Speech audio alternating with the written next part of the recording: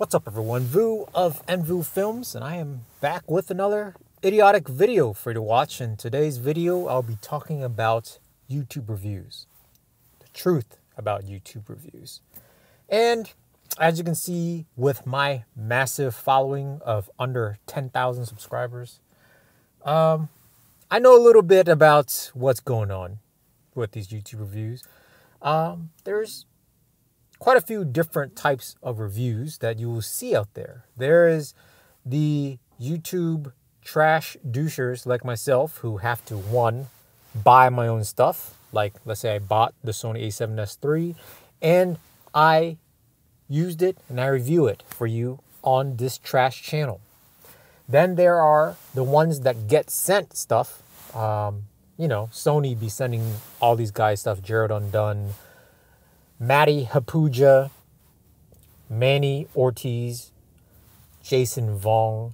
All those 100,000 plus subscribers get like these cameras and they review it and they give it back. That's another type of review that you'll see. Then you get the ones where you get sent stuff and you get it and you get to keep it. Like these smaller type, I don't know. For example, Hollyland send me their mic for review and I get to keep it. Then there are those sponsored reviews where like Sony or Canon or DJI, some of these bigger name brands would sponsor a YouTuber and they will review the product. Of course, there's always that ethics, right? How can you trust these reviews? And in my opinion, the reviews that you could trust the most are the ones where the person bought it themselves and love the product and decide to review it. Those are the ones that you can absolutely trust. The rest, I don't know. You could just kind of toss it in the air. Like, I would say sponsored ones are like advertising. Just imagine you going into a job interview and they ask you, what is your greatest weakness? And you say some bullshit like, oh, my greatest weakness is, man, I just work too hard sometimes. Is that really a weakness? But you could present it as such. And if you look at sponsored reviews, they'll say, well, these are the negatives of this camera.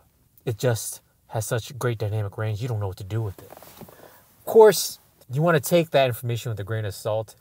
And as a viewer, you have to rely on these reviews before you buy something, and you just have to make a common sense decision on what these YouTubers are presenting you with. And the reason why I even come up with this is that, to be quite honest, I do review videos because I like the tech, okay?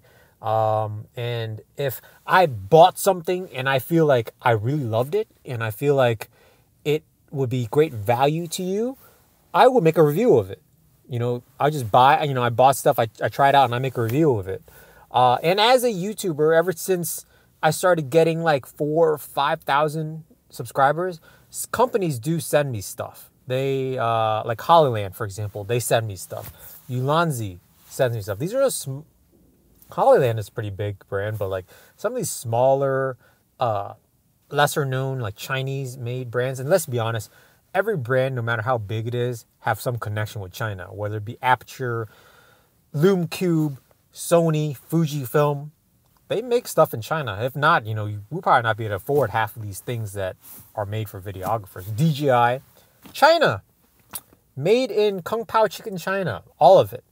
So, with that being said, as a YouTuber, as a videographer who also does YouTube, I am a YouTuber, but as a videographer that also does YouTube, I don't really need stuff. I already have everything I need to be a filmmaker, videographer for what I do.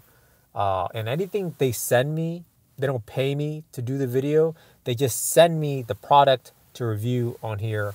It gives me some content, but to be honest, my views on stuff that I do randomly, like videos like this, probably is a lot better than me reviewing some one-off item from some random Chinese company.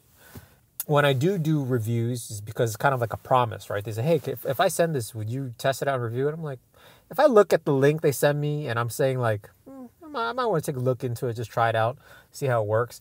and I'll do it and I'll make a video of it, right? So there's really no monetary benefit for me. Excuse me. I promise that it's not the Rona.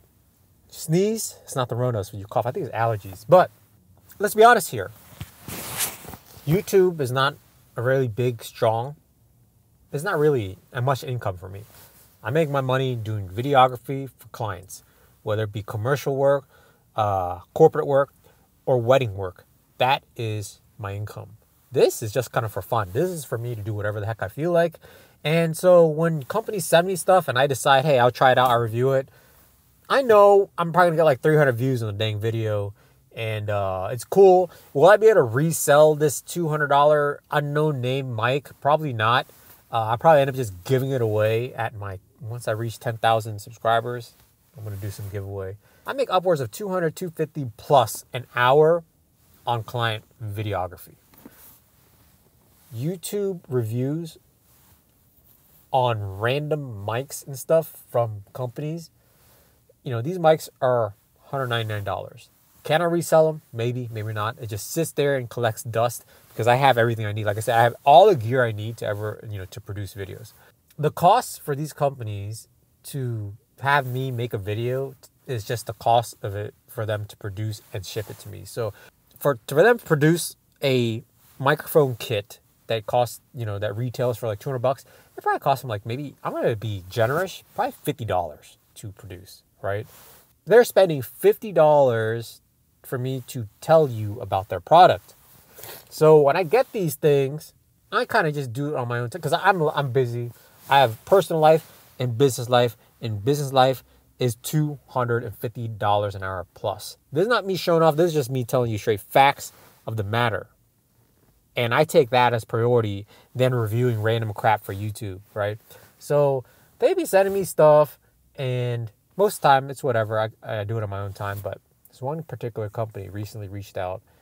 They asked me to do this video for them. And I said, hey, it's interesting, Mike. I'll try it out. And they emailed me asking me what the status was. And I told them I've been busy. I'll get on to it as soon as I can. And they told me, hey, it's been like 2 months since you received the mic. You need to do this ASAP. Kind of pissed me off. First of all, it hasn't been 2 months. It's been like a month. And I even told you it's going to take me a while because I'm busy before you sent it to me. And secondly, your product is not going to do anything for my channel. If anything, you're using me for exposure for your product. So you want to slow your roll. I'm not getting paid by you. Secondly, there's no contract. There's nothing. You cannot rush me to do a video for you because I am not getting paid. You're paying out of pocket $40, $50, whatever it costs for you to make the mic, and you need to relax. You know what I mean? I don't need you. If anything, you probably need me to talk about your product to get it noticed, for people to know what your brand is even. So with that being said, YouTube reviews, you have to use common sense. Sony a7S III is a big example. As soon as it was released, you see like nothing but all these crazy videos on it. And there's a mixture, right? There's guys like Gerald, who's very technical, and then there's other guys that are like, mixed bag, right? You get this mixed bag of reviews, and you just kind of watch a few of them, and you get an idea. But there's pretty much no doubt at the time that Sony a7S III was going to be legit. Did I need this reviews for me to buy the Sony a7S III? I was going to buy it regardless, just from the spec sheet. You know what I mean? And just how long I've waited, just because of Sony's reputation. I don't need all these reviews. These other no-name brands and stuff, they need these reviews. And you, as a consumer, are going through Amazon. You see this mic. It's like, should I buy this mic?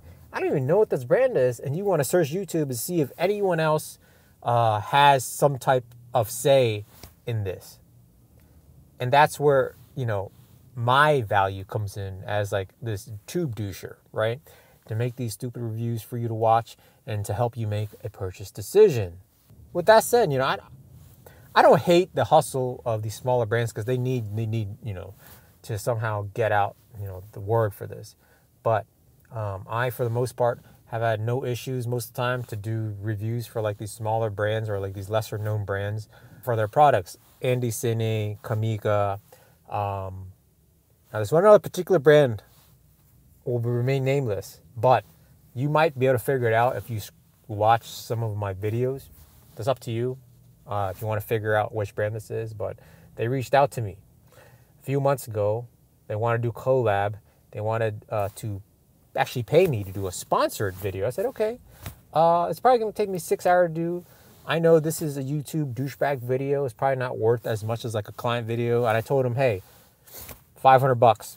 I'll do a sponsored video. I'll do a lot of nice B-rolls. I'll make it a lot slicker than like my standard YouTube videos. They come back to me a few weeks later. No, they don't want to do it. Too expensive for them. I'm like, whatever. It's fine with me. A couple months later, they reached out to me to review a mic. This time, they just wanted to send me the product to review. And you know what? I said, hey, fine. I'll take it. I'll try it out. Whatever, you know, make a video of it whenever. Told them I was going to be busy. It's going to take a while. They reached out to me like a month after I received the thing, asked me what the status was of the video. And I told them I've been busy. I'll try to get to it soon. They responded to me, you've had the mic for 2 months, which is a lie. And you need to hurry up. Pretty much it says, it's been a long time. Can you please do it ASAP? No, it's not how it works. Okay. You want me to do a review? I'll do it. But I'm going to be brutally honest about your product all the time, regardless if you piss me off or not. And it's just an interesting space being a YouTuber. You know what I mean? It's just, really don't know where I'm going with this. But I think it's just that company annoyed me so much that I just had to talk about it. You know what I mean? If you get a review from me about any product, it's not going to be this most super technical thing on the planet, but I use it in real world use. I use it on my gigs. I use it, like right now, I keep mentioning HoloLens, but this is the mic system that I'm using right now, and I've actually used on quite a lot of gigs, professional gigs, and I really liked it. This was sent to me for them to review, and I end up just using it all the time because of just how easy it uses, good quality, and the fact that it just works, you know? So these are one of those occasions where, you know, they send me something and there is some value of it, and, you know, I would recommend people to buy it. But most of the time, these things I get, I just put it away, man. I review it and I just put it aside. I recommend it to you to buy because, hey, I won't recommend you buy something if I don't think it's worth it, you know, if I don't think it's a good product. But a lot of times they're just redundant stuff, you know, like it's just, I already have a mic, you know, I don't need another one. Or I already have a monitor, I don't need to use this other monitor. It's just extra stuff that I have. Like I said, I don't mind reviewing for them and, you know, helping them out, but it really does not really add too much value to my channel other than just gives me something to review and, you know, gets a couple views here and there. I don't really get too many subs off of it, but it is what it is.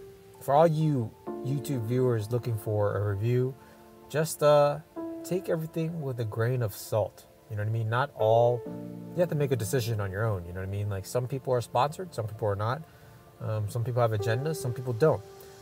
And I think, you know, most consumers are smart enough to tell which person is being honest and which person is just being paid. So, that being said, guys, I hope this was interesting. I don't know.